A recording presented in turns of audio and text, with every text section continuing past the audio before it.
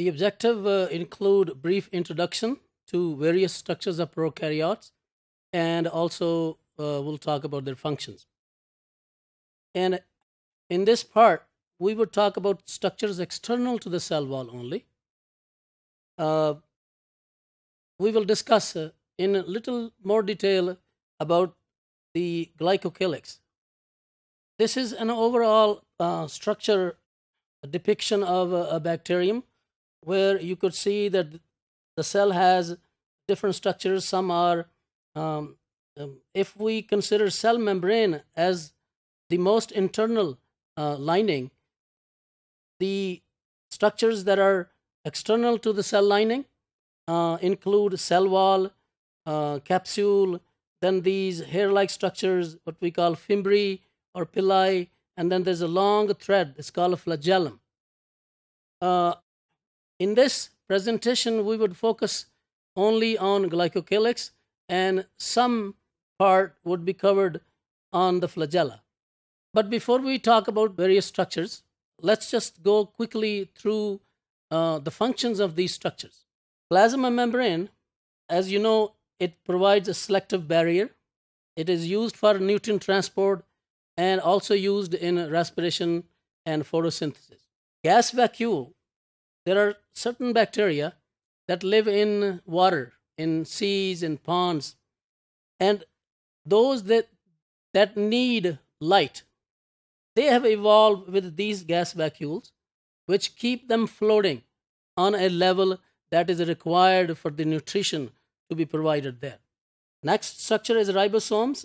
These ribosomes are protein synthesis factories.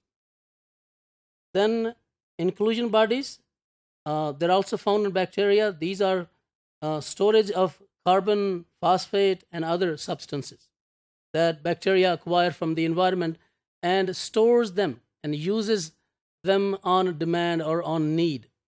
Nucleoid is the area where DNA is located. It's a genetic information. There's a space called periplasmic space.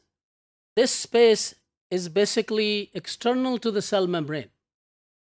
And there's a lot of enzymatic activity going on in this region, and it contains hydrolytic enzymes and binding proteins for nutrient processing and uptake. Next structure is cell wall. Its function is that because it is rigid chemically, it provides stability to the shape of the organism and also protection from osmotic stress. So if a bacterium sits in an environment where osmotic pressure is more or less than the bacterial cell, cell wall protects it from getting damaged. Capsule and slime provides resistance to phagocytosis. Bacteria, when invade the body, cause the disease, they need to get out of the reach of the cells of the immune system. So capsule and slime, basically capsule, helps these bacteria evade the immune system, go away from the immune system. So these cells cannot handle or cannot phagocytose or ingest or eat these bacteria and kill them. Fimbriae and pili or pili, these are projections on the cells. They are used for attachment of this bacterium to surfaces and also transferring their genetic material, the DNA, from one bacterium to the other. This structure, what we call flagella, is used for locomotion. So bacteria, if it has to move from one place to the other, it uses its flagella. It beats it by turning it either clockwise or anti-clockwise, and then it moves from one place to the other for seeking nutrients. Endospore is a special structure of the bacterium. It is formed under environmental conditions that are not very friendly for the bacterial growth. And this is a survival strategy by some bacteria. Not all of them are able to make these endospores. As I mentioned, that if we take cell wall, which is the middle layer here, as our landmark for studying structures that are external to the cell wall, and then there are structures that are internal to the cell wall, we see that there is a capsule, and then we see these fimbriae, or what we call hair-like, projections. And there are other structures also that include the capsule, as I mentioned, flagella, which is a long thread, not shown here in this picture. Flagella comes in two forms. Most bacteria have flagella, but spirochetes flagella is called axial filament. The purpose of the flagella, as I mentioned, is to make movement possible. Fimbriae and pili, these teeny fimbriae are these ones, hair-like projections, and pili could be one or could be two or could be many, could be up to 10. And these are used for DNA transfer from one bacterium to the other. Now, let's talk about the Glycocalyx. It is viscous in consistency and gelatinous, gel-like. It surrounds the cell. So it is secreted by the cell and adheres to the outer part of the cell or the bacterium. It is composition-wise, it has polysaccharides and also proteins. So it's a combination of both polysaccharides and proteins, what we call polypeptides. And the composition of these polysaccharides and polypeptides vary from one organism to the other. And this variation, I will tell you, could be used for identification of bacterium. This Glycocalyx is called a capsule when it is organized and is tightly attached, firmly attached to the cell. We call that Glycocalyx as a capsule, and it has a role in the virulence. Virulence is the ability of the organism to cause damage when it infects the body. And this, as I mentioned, the capsule could also be used as identification of the bacterium. And if we take the capsule out of the cells and make a vaccine and inject into an animal, and animal would form antibodies against that capsule, which is polysaccharide and polypeptide. These are not normally present in the body, in human body or animal body that the bacteria infect. So body recognizes that as a foreign substance and induces immune response, making antibodies. So this capsule could be used as a vaccine.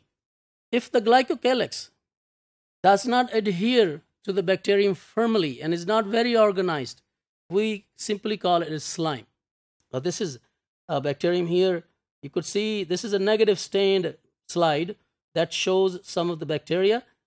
There's a bacterium. These blue or black cells here, they depict the organisms, and then there is a clear halo around the cell. This halo basically is the capsule. So if you want to see the capsule after staining, what we call negative staining, it is one of the techniques that we mentioned earlier. So a capsule could be visualized by negative staining. This is a colony, what we see on the nutrient agar. If we grow this slime secreting or capsular bacteria in the lab, the colonies look like these. See kind of glistening and mucoid in morphology, in shape, and in appearance. These are some of the examples of not all organisms possess this capsule. Not all of them. Some do, and these are three examples that I selected. Bacillus anthracis it causes anthrax in animals, a very deadly disease, and it also can infect humans. Then there is another bacterium, what we call Streptococcus pneumoniae, which causes pneumonia in humans. Klebsiella is another organism not shown here. It's a rod-shaped gram-negative bacterium that causes various mostly secondary infections in humans. Glycocalyx can also be used as a biofilm by the bacterium. So because it is a secretion, and then it's viscous in consistency, gel-like, so it would adhere to the surface. The bacterium, if it chooses to stay in one place where there's a lot of nutrition for the bacterium, so bacteria does not want to move, so it would secrete that Glycocalyx as biofilm and then would adhere to the surface. Other than that, they also, when it is making biofilm, it also secretes extracellular polymeric substances. And they protect the cells. The cells make a colony, and all the cells are then protected by this biofilm. And it is very difficult to remove that bacterium if that makes a biofilm in the body after the infection. It's very difficult to treat such infections. So this Glycocalyx can help the bacteria to attach to various surfaces for survival. This picture here shows a biofilm on the teeth, and people who don't brush their teeth very well, they end up with this biofilm, and then the bacteria colonizes their teeth and damage the teeth and makes those cavities and other tooth infections. This is a diagrammatic representation of a cell that secretes biofilm. So the cells attach to the surface, then it secretes these EPS, and then this EPS helps the bacteria colonize the surface, and the bacteria, they multiply in that area, making big colonies, and then they can discommate from these colonies. They can detach from these colonies, and then can go from this place to another place. And then again, this cycle could be started by, the first is attachment, then there's a development, this biofilm and colony making, and then, so this is the way these cells survive from one place to the other. Let's talk a little bit about the flagella, although we would not cover the structure here, but a little bit on the classification, because flagella could be used for classifying the organisms. So flagellum, as I mentioned, is a long thread, like here. This is all flagellum. And when it beats, when it moves, the bacteria moves with it. On the basis of this flagellum, thread-like structure, we can classify bacteria. If a bacterium does not have any flagella, we call it atrichous. Trichous hai, this means hair. So A means not. So there is no hair-like structure, there is no flagellum, atrichous. Then if a bacterium possesses many of these flagella, then we call it as a peritrichous. And these flagella are distributed around the cell. They're called peri, mean around. So peritrichous, distributed over the entire cell.